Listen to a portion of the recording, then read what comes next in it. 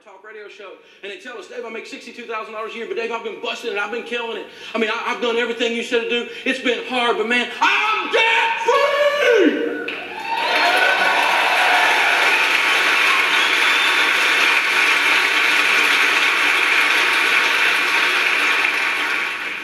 I've been studying this for a couple of decades now, while I've been doing it and teaching it both. And literally millions and millions of families have tried these ideas. So I'm starting to see trends because the numbers are so big now. I'm seeing things that are in common characteristics across these groups of people. And one of the things I kept hearing on the radio show, and when I would meet people in person, they had this thing in their voice. The ones that were going to make it, the ones that weren't going to be a goat, the ones that were going past the bare spot, that were going over the top, that were going to make it, they were going to get out of debt. They had this thing. It's like an attitude. It's like, all right, what do I got to do? This is it. Do it, do it, do it, do it. And then I'd have other ones that would call in and go, whoa, dude, this is kind of like entertaining, sort of, kind of. How would you maybe do this, sort of, kind of? What's your strategy? And I'm going, you're not going to make it. Well, why, man? You got to, I don't know, you got to go get mad or something. These other people got something going on that you know, we got to hit you or something to get you a little upset. You know what I'm saying? You got to get fired up about this somehow. And I've been studying it, and now I was reading through Proverbs. You know, there's 31 Proverbs.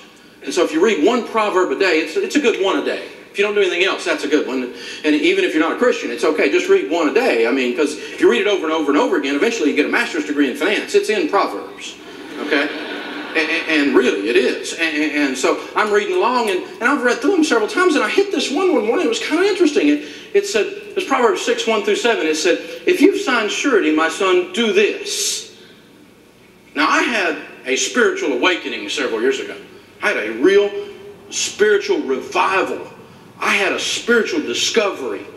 I figured out God is smarter than me. And so when I'm reading along and it says, if you're doing this and you don't want to be, do this, I go, okay, this is important. Write this one down. So if you're in debt, surety is an old English Bible term for gone into debt. Okay? If you've signed surety, my son, if you got yourself in debt, do this. I'm like, okay, there it is. There's a big deal here. Give no sleep to your eyes, no slumber to your eyelids, and deliver yourself like a gazelle from the hand of the hunter and a bird from the hand of the fowler. And I went, gazelles? Birds? How am I using that? I don't understand. I don't get it. It's a nice little animal metaphor, but, I mean, we'll talk about it in Sunday school class, but I mean, if you're in debt, what's a gazelle got to do with it? And that was honestly my reaction. Some of you don't pray that way, but that was my reaction. And the truth is, that night I was scanning the channels, I was channel flipping, and I hit the Discovery Channel. And on the Discovery Channel were the gazelles. They were out there gazelling around. And I thought to myself, if you're in debt, deliver yourself like the gazelle from the hand of the hunter, the bird from the hand of the fowler. This is how you get out of debt. And I'm watching there a minute, and you know if it's the Discovery Channel that the gazelles aren't there by themselves. I mean, you know somebody else is around, right? I mean, Mr. Cheetah is there looking for lunch. And the gazelles, you know, they have a little cheetah detector right behind their ear, and they see the cheetah, they go, uh-oh, cheetah! Run! And I'm thinking, whoa, this is how you get out of debt. It's like life or death. You got to bust it, man. You got to run like you're on fire. The way you get out of debt is you go, go, go, go, go. You're getting ready to be a gazelle burger. This is how you get out of debt. And you know, I'm watching this thing unfold, and I'm thinking, man, this guy's fast. And the Discovery Channel came on and they said, you know, the cheetah is the fastest mammal on dry land. This bad boy can go from 0 to 47 miles an hour in 4 leaps. The fastest animal on dirt.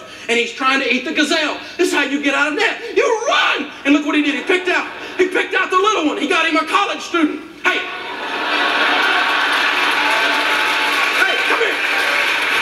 You need a hat. Don't you need a collar? Don't you need a pizza? Come here. I got a t-shirt for you. Come here. Come here. Come here. I got something you need. Here's how you get out of debt. You got to run. You got to go, go, go, go, go. You're on the run.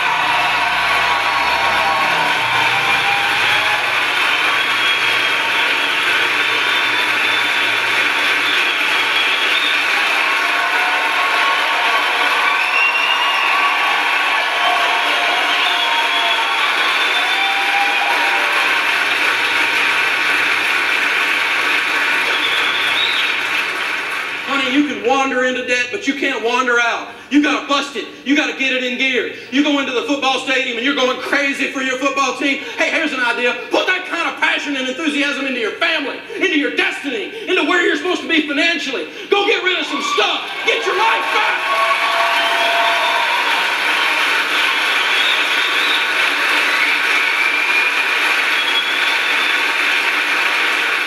So you want the technique to get out of debt? Here's the technique. It's called Gazelle intensity. You got to go for it. You got to get wired up and fired up. You got to kick it in gear like never before. This is how you get out of debt. I don't care if you've got a master's degree in psychology. You got to kick it, baby. That's how it's done. I don't care if you don't have a degree in anything. You got to kick it, baby. That's how it's done. There are no other options. You can wander into debt in our culture. They will help you. They will draw you in. They will lure you in. They will tackle you. They will tie you. But you got to get out, you got to be focused, busting it, kicking it. And if your broke friends are making fun of you, you're right on track.